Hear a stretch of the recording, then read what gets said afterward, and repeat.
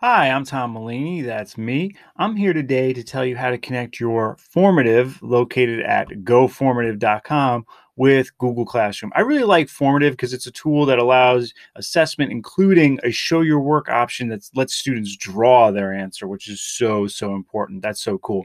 But let's connect this with our Google Classroom. So let's click on Classes and Google Classroom Sync.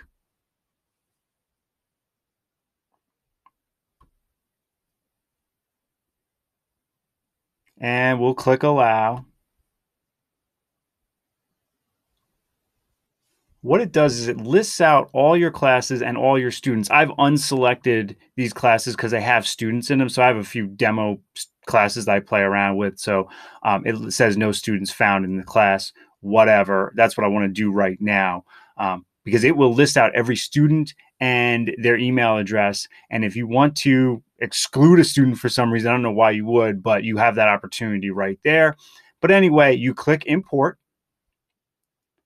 and now you click close, and now they're actually all listed. And anytime you create a formative, you can assign it to that class.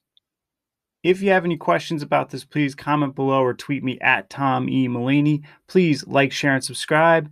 Thank you so much for watching.